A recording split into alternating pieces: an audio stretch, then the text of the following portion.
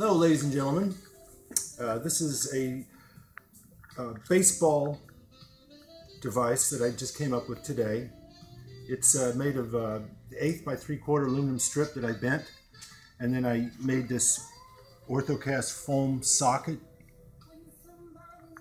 and put Velcro around here, and then I used some lockline coolant tubing, and then I attached it to this Velcro strap that'll go around the bat. So the child will put his hand in here, and now he'll be attached to the bat, to the bottom side of the bat, and then it will break loose for a release, and we can adjust how much release tension it takes by scouring a little bit of material or using some lubricant in the socket. And then to put it together,